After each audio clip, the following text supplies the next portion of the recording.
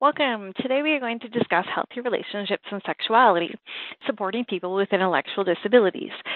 It's going to be presented by myself, Suzanne Walsh. I am the Inclusive Education Coordinator here at MBACL. So having healthy relationships, understanding sexuality and safety is important for all of us. In order to have a better understanding of how to support people with an intellectual disability regarding these topics, we are going to look at the following three areas. Okay, number one, feelings and self-esteem. Number two, healthy relationships and sexuality. And three, exploring boundaries, trust, and ways to keep safe. We're going to look at some statistics. Why education is so important. So education regarding healthy relationships, sexuality, self-esteem, and boundaries is so important to those with an intellectual disability. The statistics demonstrate that. These are actually Canadian statistics. So if you look at it, Canadian girls and women with a disability are up to 10 times more likely to be sexually assaulted than other girls and women. Canadian boys and men with a disability are between 4 to 10 times more likely. During their lifetimes, 83% of women and 40% of men with an intellectual disability are sexually abused. Before they turn 18, 40 to 70% of girls with an intellectual disability will be sexually exploited. 49% of those persons who have been sexually abused will experience it 10 or more times. In 97% of cases, persons know their abusers. More than 45% of the assailants are doctors, teachers, caregivers, and others related to disability supports. And more than 30% are parents, family members, and friends. Fewer than 4% of sexual assaults on women and girls with an intellectual disability are reported, and even less are charged. The Evidence Act allows defense lawyers to challenge a person's mental capacity to understand what it means to take an oath to tell the truth and promise not to tell a lie. Those with an intellectual disability are the only people, other than children, who can be questioned about their understanding of the duty to tell the truth. Many education programs teach persons with an intellectual disability to be compliant, leaving them even further vulnerable. Things we need to keep in mind. Every person is a sexual being. Sexuality refers to our thoughts, attitudes, and behaviors toward ourselves and toward others. Our responsibility and goals for learners. So ensure that learners are provided with accurate information about human sexuality and or where to find it. Provide opportunities for learners to develop a strong sense of who they are, explore and increase their self-esteem, identify and respond positively to their own feelings, and to assume responsibility for thinking about their own futures as social and sexual beings. Help learners to communicate effectively, to make decisions, and to be assertive so that they may have satisfying relationships. Help learners to recognize when other people are using or hurting them, and to learn ways to keep themselves safe from being used or otherwise harmed. Considerations before teaching sexuality-related issues. So some things you might want to consider: personal feelings and values. So it says not imposing on others and unrealistic. So generally people who teach others need to be mindful of their personal values and attempt not to impose these on others. In some circumstances, this may be difficult or unrealistic. For example, if you're teaching your child, you may want your child to develop a similar set of personal values. In addition, personal values such as respect for others and respect for individual rights are values that are themselves socially important. The next is knowledge about sexuality, so adequate and accurate sexual development, puberty, human anatomy, and STDs. So people teaching others about sexuality will be much more effective when they have adequate and accurate knowledge. This knowledge could involve having good information about human anatomy, sexual development, puberty, sexually transmitted infections, and so on. Our next point is social and relationship aspects. So healthy relationships, communication, being assertive, understanding of appropriate touch, talk, and trust. So knowledge regarding the social and relationship aspects of sexuality is also really important. This will involve knowledge about healthy relationships, communication, and being assertive, as well as understanding of appropriate touch, talk, and trust in a variety of relationships.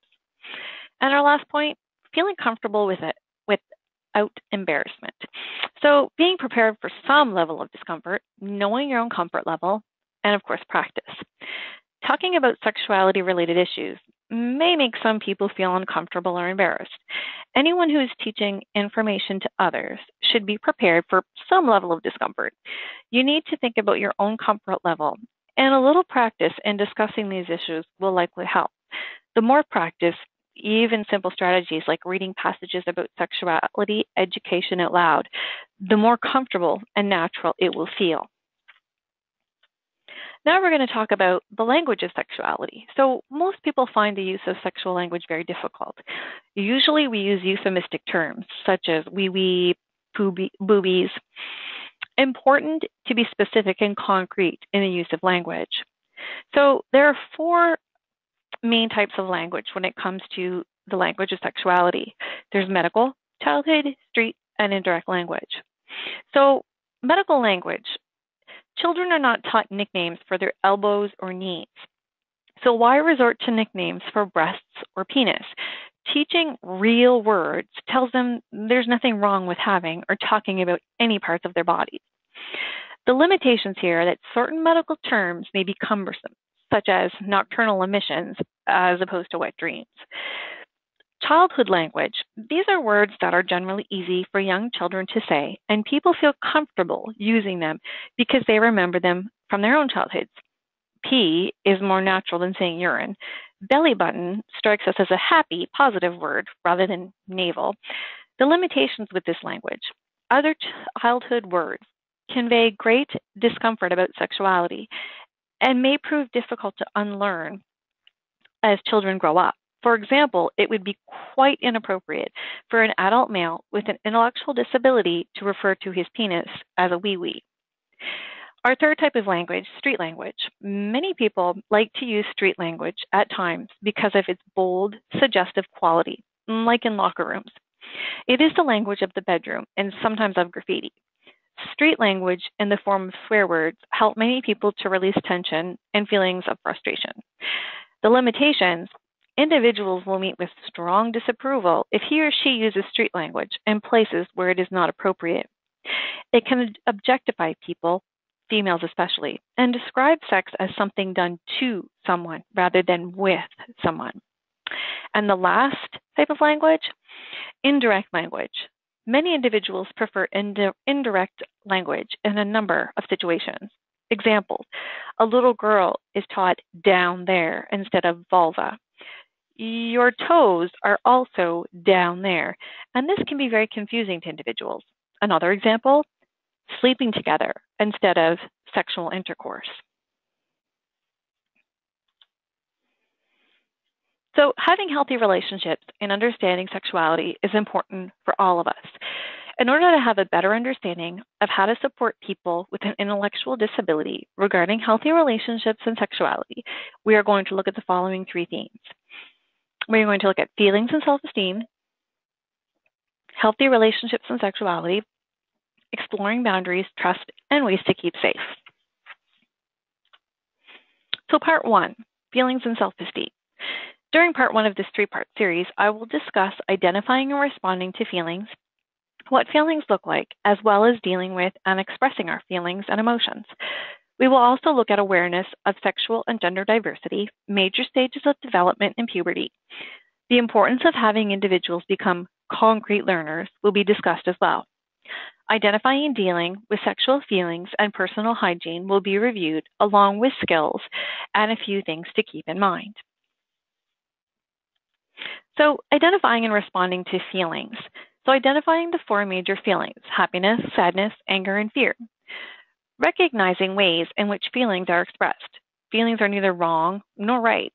It is the way we express them that is important. And purpose of feelings, what they are saying to us. So there are four major feelings. Depending on your learner, you may want to give them a brief age-appropriate description, an example to go along with each of the major feelings. And you may also want to discuss the purpose of feelings.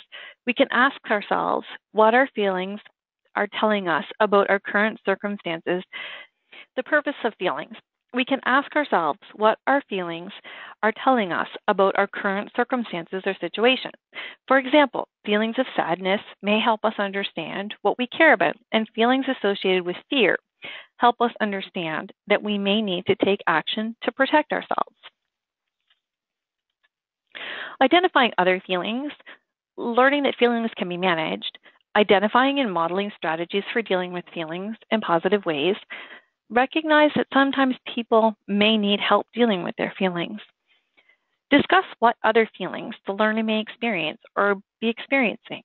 Some examples: excited, surprised, guilty, jealous, hopeful, worried, embarrassed. Learning that feelings can be managed. Learning how to respond to feelings in positive ways can greatly affect how we feel about ourselves and our relationships with others. Feelings are experienced in the context of a variety of situations and how people treat us. Let your learner know that sometimes feelings can be so intense or long-lasting that people sometimes require special forms of help. So what do feelings look like? So they can be expressed through facial expressions, body language, or actions. So facial expressions, an activity. You could ask your learner, what do sadness, anger, fear, and happiness look like? Also, what do sadness, anger, fear, and happiness sound like? Feelings can be expressed through actions as well. A good example, you're at a sporting event and you're excited. You may stand up with your hands in the air and cheer for your favorite team. Dealing with and expressing our feelings and emotions. So we need to realize that this is a lifelong process, is learned by observing others, is a result of interactions with others, a variety of situations, treatment from others, and is a complex issue that may require special forms of help to learn and deal positively with feelings and emotions. Learning to deal with and respond to our emotions is a lifelong process.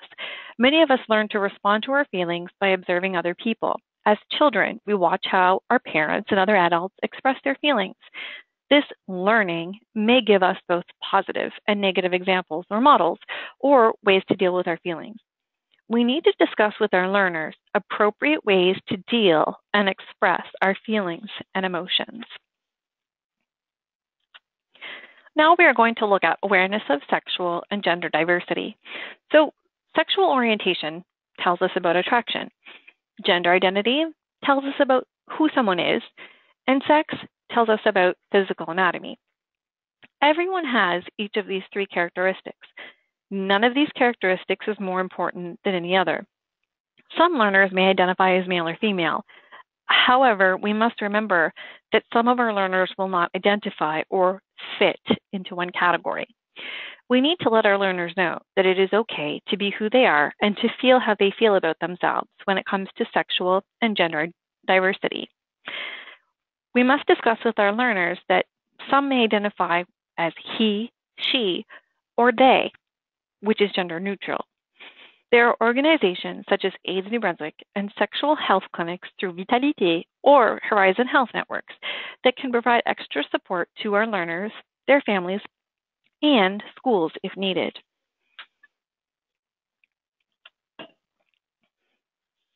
Although we may identify differently when it comes to sexual orientation, gender identity, and sex, every person is a human being. And we're going to talk about education, training, and support. So we may identify differently with regards to sexual orientation, gender, identity, sex. However, we are all human beings and as such deserve to be treated with respect and dignity. No matter what sexual orientation, gender identity, or sex our learners identify with, it is important that they, and possibly their parents and teachers, receive the proper education, information, and training, as well as support.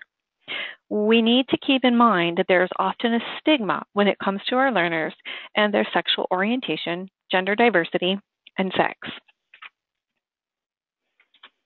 So skills needed. Language and communication skills for talking about sexual orientation, gender, and sex. Skills for identifying the differences between gender identity, he, she, they, including self-awareness regarding gender identity. Depending on your learner, this may be a more complex skill set, perhaps if they are questioning or if they are struggling in any of these areas. Remember to discuss with your learner there are a variety of ways in which people identify and that is okay. So relating to myself. So identify the changes as we grow and develop. Identify puberty as a time of important changes, both physically and emotionally, and recognize that the development of sexual feelings is a normal part of puberty. Given the significance of the changes that occur during puberty, it is important that individuals have accurate information about these changes as early as possible. This will help to avoid misunderstanding and confusion and will also help individuals approach these important changes in healthy and positive ways. If necessary, this information can be used with older learners who may benefit from a better understanding of the physical and emotional changes that they may have already experienced. Things we need to keep in mind. So, privacy needs to be reinforced. Make sure that the learning takes place in a private setting. This will be a place where learning can take place without being interrupted and where people feel safe and as comfortable as possible talking about private issues. The second thing is to reinforce ground rules for learning. It is important that everyone feels safe and comfortable. Discussing that everyone has different feelings, ideas, and opinions is okay, and that those are to be respected. It may be important to recognize that some people will be embarrassed by topics. One way that people deal with embarrassment is by laughing. Laughter should only be discouraged when it may be seen as making fun of someone else or when you think it is interfering with the learning. Major stages of development. So we have infancy, childhood, adolescence, and adulthood. Assist learners to identify the main differences in the 4 stages, including height, weight, body shape, and muscle development, changes in both males and females. Now we're going to discuss puberty. So puberty is a time of change for all people. Puberty means that we are growing up and are changing from a child into an adult. Changes during puberty are gradual. People begin puberty at different ages. Girls usually begin puberty before boys. Identify some of the changes that occur during puberty for boys and girls. Puberty is an important time of transition and change for everyone. Being aware of these changes and what they mean can help make puberty a positive time rather than a confusing one. When identifying some of the changes that occur during puberty, assist learners to identify which changes happen only to girls, only to boys, and to both boys and girls. Some examples: increase in height, broadening of shoulders, broadening of hips, development of pubic hair, development of facial hair, etc. Make sure you stress that these changes are normal for everyone and may take up to 4 or 5 years to complete. Having individuals become concrete learners, so introducing appropriate vocabulary for issues such as menstruation and ejaculation, and reproduction. So review body parts, review vocabulary, identify sexual feelings, and dealing with them. So when it comes to menstruation, learning about menstruation involves having information about internal parts of the body and the vocabulary used to describe these parts. Some learners may have a difficult time understanding the words or concepts. It may be necessary to simplify the information. It is important that learners be assisted to understand that the monthly discharge of blood that begins during puberty is a normal activity for females and is not dangerous. Introduce the vocabulary and their meanings: ovary, human egg, uterus. Explain what happens during menstruation. Discuss how women may feel during menstruation. May experience cramps, tiredness, moodiness. Ejaculation. For males, ejaculation is a major part of puberty. They may need information to help understand the vocabulary and process of ejaculation. Introduce the vocabulary and their meanings: Cooper's gland, semen, sperm, erection. Explain what happens during ejaculation: semen comes out of the end of the male penis, usually when he has an erection. Explain how ejaculation happens, that there are three main ways. So number one, during sleep, nocturnal emission or wet dream. Number two, when the penis is rubbed, as during masturbation. And number three, during sexual intercourse. Point out that ejaculation is a private activity that should only happen in private places, such as their bedroom or washroom at home with the door closed. And lastly, roles in reproduction. So review body parts, review the concept of fertilization, and review the development of a fetus. So identifying and dealing with sexual feelings. So sexual feelings can be confusing. Sexual feelings involve thinking about other people and ourselves in different ways than we did when we were younger.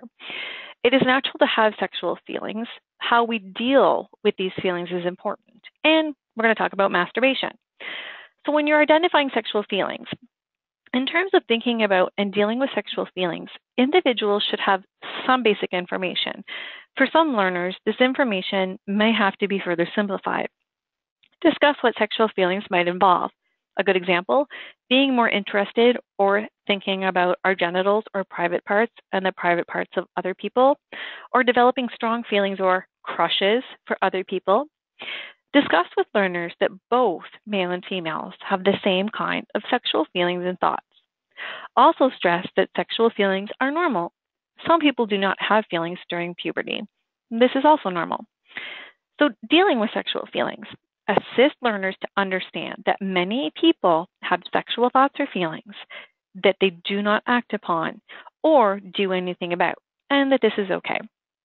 Also, that acting on sexual feelings by touching ourselves or another person with his or her permission in a sexual way is something that is done in a private place and not in a public place.